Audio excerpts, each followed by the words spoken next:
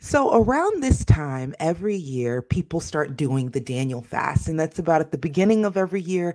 I see people doing the Daniel fast. Different churches are calling fast, and it's the Daniel fast. And I can't help but wonder: are we truly staying true to the fast that Daniel did? Are we truly staying true to what Daniel did, or are we just altering our eating habits for a certain period of time, or trying to get healthier? Are we doing the Daniel fast or are we dieting? That starts to be my question. So today we are actually going to do a study on what the Daniel fast is at its origin, how Daniel fasted, and are we incorporating that same posture and position into our fast? If this is your first time here, hello and welcome. My name is Dominique Young, and we study the Bible here, y'all, at Faith Mama's Tribe. We actually do it every day, Monday through Friday at 6 a.m., and we would love for you to join us. And then I sometimes do these videos on the weekends that where we get to dig into a particular topic. And so if that sounds like something interesting to you, if you would like to learn more and study more of the Bible and have more faith-based content, then this is your channel. So go ahead and hit the subscribe button. All right. So we are going to study Daniel chapter 10, where the idea for the Daniel fast actually comes from. But before we do, let's go ahead and pray. And then we're going to open up Daniel chapter 10, verses 1 through 12. Let's pray. Father God, we pray that you would help us as we study Daniel chapter 12, that you would help us to see and understand the fast that Daniel did. And Lord God, that you would, if you're calling us to do this type of fast, that you would help us to align our posture similarly to the way that Daniel's posture was when he completed this fast, Lord. So, Lord, we thank you. We give you the glory, honor, and praise, and we ask you to have your way in Jesus' mighty name. Amen. Amen. All right, let's go ahead and pull up Daniel chapter 10, verses 1 through 12. This here is from the NIV translation, but you can feel free to read from whatever translation you have available to you. We're going to read this section of scripture 2 times through. The first time, get a picture in your mind of everything that's going on. The second time, go ahead and write in your journal, highlight keywords. Then we'll take a little bit of time for personal reflection, and then we'll dig in to a little bit of teaching around this scripture. So if that sounds good to you, it's good to me. Here we go. Daniel chapter 10, and it reads: In the third year of Cyrus, king of Persia, a revelation was given to Daniel, who was called Belteshazzar. Its message was true, and it concerned a great war. The understanding of the message came to him in a vision. At that time, I, Daniel, mourned for 3 weeks. I ate no choice food, no meat or wine touched my lips, and I used no lotion at all until the 3 weeks were over. On the 24th day of the first month, as I was standing on the bank of the great river, the Tigris, I looked up, and there before me was a man dressed in linen with a belt of fine gold from Uphaz around his waist. His body was like topaz, his face like lightning, his eyes like flaming torches, his arms and legs like the gleam of burnished bronze, and his voice like the sound of a multitude. I, Daniel, was the only one who saw the vision. Those who were with me did not see it, but such terror overwhelmed them that they fled and hid themselves. So I was left alone, gazing at this great vision. I had no strength left. My face turned deathly pale, and I was helpless. Then I heard him speaking. And as I listened to him, I fell into a deep sleep, my face to the ground. A hand touched me and set me trembling on my hands and knees. He said, Daniel, you who are highly esteemed, consider carefully the words I am about to speak to you, and stand up, for I have now been sent to you. And when he said this, I stood up trembling. Then he continued, Do not be afraid, Daniel. Since the first day that you set your mind to gain understanding and to humble yourself before your God, your words were heard, and I have come in response to them. But the prince of the Persian kingdom resisted me 21 days. Then Michael, one of the chief princes, came to help me because I was detained there with the king of Persia. Let's read this one more time. This time, Go ahead and highlight keywords. Take notes in your journal of what's standing out to you. Here we go. In the 3rd year of Cyrus, king of Persia, a revelation was given to Daniel, who was called Belshazzar. Its message was true, and it concerned a great war. The understanding of the message came to him in a vision. At that time, I, Daniel, mourned for 3 weeks.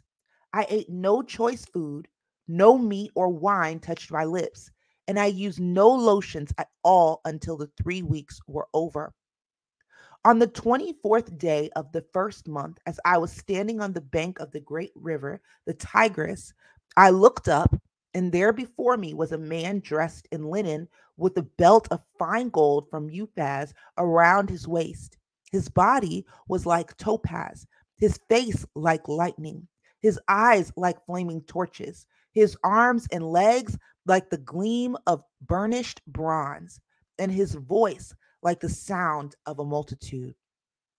I, Daniel, was the one who saw the vision. Those who were with me did not see it, but such terror overwhelmed them that they fled and hid themselves. So I was left alone, gazing at this great vision. I had no strength left. My face turned deathly pale, and I was helpless. Then I heard him speaking, and as I listened to him, I fell into a deep sleep, my face to the ground. A hand touched me and set me trembling on my hands and knees. He said, Daniel, you who are highly esteemed, consider carefully the words I'm about to speak to you and stand up, for I have now been sent to you. And when he said this to me, I stood up trembling. Then he continued, do not be afraid, Daniel. Since the first day that you set your mind to gain understanding and to humble yourself before your God, your words were heard, and I have come in response to them. But the prince of the Persian kingdom resisted me 21 days. Then Michael, one of the chief princes, came to help me because I was detained there with the king of Persia. All right, we are going to take a few moments to reflect because before I start talking and teaching on some of the things that are coming out to me, I want to make sure that we have set aside time to really bring our reflections to the Lord. So we're going to go ahead and do that. Let's go ahead and pray. And after that, I will go ahead and teach on some of the things that are really standing out to me that I believe are important as you go into a Daniel fast. Let's pray. Father God, we thank you, Lord, so much for the opportunity to study Daniel chapter 10. We pray that you would help us to truly understand this fast that Daniel completed, Lord, and that you would help us to take that posture as we go into our fasting time. In Jesus' name we pray. Amen. All right, let's take 2 minutes to reflect on Daniel chapter 10, verses 1 through 12. Here we go.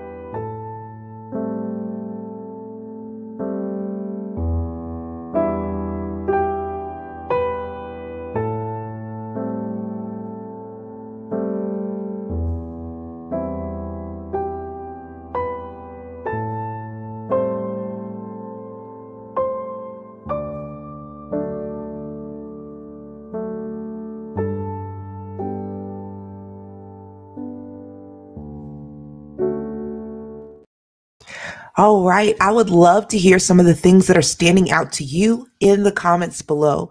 Let's talk a little bit about this scripture that we just read. So, Daniel is coming into this time of fasting from a point of mourning. He is mourning, and the question may be, why is he mourning? Well, if we look at the time period that Daniel mentioned, we can glean a lot of what was going on in Israel's history. This was a time where the first of Israel was returning back to Israel after spending all this time in captivity. And they were going through the leadership of Ezra, but it wasn't going very well. There was a lot of things that were going on at this time that were kind of not that great for Israel. And it would make sense that Daniel would be mourning. It would make sense that Daniel would be seeking the Lord. But let us think about how Daniel came into this fast. He came in with a lament, a cry out to God. He came there with the fast of desperation. So, this is the first posture of Daniel. He was desperate. Daniel was in a posture of grief and desperation. It said that he was mourning, he was in a posture of lament. He came to this fast not to lose weight. He came to this fast not to get healthy. He came to this fast with a posture of desperation. He was desperate to hear from God. And this is very, very important because this showed us why he did what he did. So he came with a posture of desperation. Then he came with a posture of determination. He was determined. He was seeking the Lord. And we can see that from what the angel said when the angel came about how Daniel had a question. He sought understanding. And then also he was dedicated. It was not just one day. It was not just 2 days. He was there for 3 weeks in this posture of desperation and determination. He was dedicated. He was dedicated, right? And so we see these 3 postures in Daniel's fast. The question is, do we see these 3 postures when we go into a Daniel fast? Or are we just doing it because our church leadership said this is what we're doing? Are we just doing it because we want to lose weight? Are we going into it with the posture of desperation, like I desperately want to hear from God? Are we going into it with the posture of determination? I'm determined to stay here as long as I need to hear from God? Are we going into it with the posture of dedication? No matter what, I'm going to seek out God here. I'm going to trust him. I'm going to pursue him. Because Daniel had these postures, he refused to be distracted. So he removed some things. Let's repeat that. He refused to be distracted. So he removed some things. Again, he was not trying to lose weight. He was not trying to get healthy. He wanted to not be distracted by what his mission was, which was to seek the Lord. So these are some things that he removed so that they would not distract him. The first thing is he removed things that would distract him, which is food with long prep time. Things like meats, right? That would take a long time to cook. Things like bread. At that time, they couldn't just, they weren't just going places to get bread. Sometimes they had to prep that bread. There was things that they had to do. Now they could have gone and purchased the bread and things like that, but there was a long prep time associated with breads. They may have gotten doughs and flours and trying to make the breads, but he removed anything that had long prep time because long prep time would distract him. He removed things that would hinder his ability to focus. We see that he removed wine. He removed wine. We know that wine has the ability to hinder our focus. Daniel did not want to be distracted in any way. So he removed things that would hinder his ability to focus. And then he removed things that would attempt to soothe the pain. Sugary foods. We know this from probably our own emotional eatings, right? That sugary foods attempt to soothe pain that we may be in. Daniel wanted to keep that place of desperation. He wanted to seek after the Lord and keep that lament. So we see that he removed sugary foods. This is important because this shows us why we're removing things. The first thing that I want to talk about on this is the fact that Daniel removed things that would distract him. Food with long prep. I will be honest, I see this often that when people go into the Daniel fast, they find these fancy new recipes to make, and all you do is spend time looking up recipes and finding new ways to eat. That is awesome. That's a great health journey, but that is not the Daniel fast. Daniel was set on removing things with long prep times. This was not about learning new recipes. This was about grabbing an apple when you were hungry because there was a little bit of prep time. There was no distraction associated with it. It was not about learning all these new fancy recipes. It was about just putting some salad on your plate and keeping it moving. Things that did not require lengthy prep times because it wasn't about the food. It was about his seeking out of God. And he didn't want anything to distract him.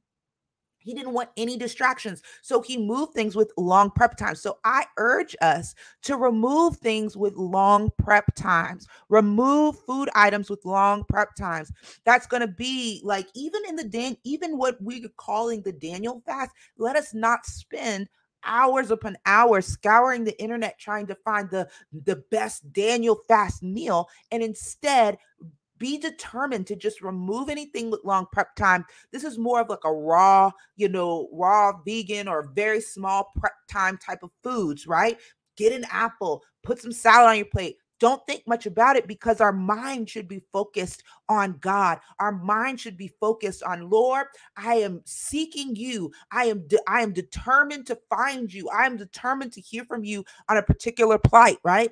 And so I'm removing any distractions. I'm removing all foods with long prep time. The next thing is he removed anything that would hinder his ability to focus. He removed wine. For some of us, we may not drink wine. You may not drink alcohol, but if you do, this is the time to remove it. But one thing Daniel did not have was social media. And as we all know, social media hinders our ability to focus. So I believe that this would fall in the wine category. We need to remove anything that would hinder our ability or alter our ability to focus on God. Wine does that internally, but so does social media. And you may have other things in your life that literally hinders your ability to focus when you're so focused on it or when you're consuming this particular thing. And then the last thing is that he removed things that would attempt to soothe the pain. He had removed things that attempted to soothe the pain. And one of the things that we know is sugary foods. It says he got rid of choice breads. We know breads and foods like that contain a lot of sugar, and they are what we call comfort foods, right? Comfort foods like those delicious breads and, the pot pies with the dough and all that stuff. He got rid of that because he didn't want anything to attempt. We can see he wanted to remain in that desperate place. And we know from experience that when we get desperate or overwhelmed or in a place of lament or sorrow, we can easily grab the donuts, right? Just to make ourselves feel better temporarily. But this is not the time for that, right? This is the time to sit in that desperate place that we may be in. So just to recap, if we are going on the Daniel fast, be okay with being in a posture of desperation. That's a posture that should fuel this fast. It shouldn't be that I'm only going on this because my church called it or because it's the beginning of the year and this is just what I do. There should be a posture of desperation that fuels us and that causes us to desire, God, I really desire to hear you on this matter. There should be a determination to hear the Lord, a determination posture, and a dedication posture. And with all of these postures combined, there should be a desire to not be distracted because we want to hear God. I would like to suggest, if we are going on the Daniel fast, to change our eating habits, that we call it something else, right? We let it be known that we are on a diet, that we are on a healthy food journey, and that we are eating a whole food diet without meat, right? But if we are going on the Daniel fast, let our posture be similar to that of Daniel, where we are determined, where we are desperate, where we are dedicated, and where we are willing to remove the distractions that long prep foods cause, where we are willing to remove the distractions that sugary foods cause, that we are willing to remove the distractions that wines and alcohols cause, right? And that we are willing to even take it a step further for the generation that we are in, that we will remove any distractions that may not be food related. We have to understand Daniel didn't have social media. Daniel didn't have Netflix. Daniel didn't have Hulu, but we do. So if any of those things fall into any of these categories that would distract us, let us be willing to also remove those things from our fast so that we can seek the Lord, so that we will not be distracted, so that we will not be overwhelmed by the things that we may be looking at, but so that food doesn't take up a long part of what we're doing. I encourage all of us. The Daniel fast should not be a time where we are trying out fancy new recipes. That's going to take entirely too much time of scouring the internet trying to find things to cook. It's going to defeat the purpose of the Daniel fast, right? To be undistracted, right? So this is not the time to look up those really cool vegan recipes that you've been wanting to try. This is the time to go to some of your key things that you know that will not distract you, don't have long prep time. You don't have to be scouring in your cookbooks, but you can stay and remain dedicated and desperate for the Lord the entire time without the distraction of lengthy prep time foods, without the distraction of comfort foods, right? But with really, truly a focus on God. I hope this was helpful. I would love to hear your thoughts in the comments down below. And if this is something that you loved and you want to do more Bible studies like this one, then I invite you to join us for Mornings with Jesus live every Monday and Friday at 6 a.m., where we read a chapter of the Bible every single day and we talk about it live action. So if this is something that you are interested in, if you want a safe place to ask questions and things like that, please join us every Monday through Friday at 6 a.m. for Mornings with Jesus. And let me know in the comments, are you starting the Daniel fast? And if so, what are some things you're going to take into this fast, a posture you're going to take into this fast? And if there's any prayer requests that you have, you're like literally seeking God for a particular thing and you would love for us as a community to join you in prayer, drop that in the comments below as well. I look forward to hearing from you, and I will be praying for you as you go on your Daniel fast this year. Bye for now.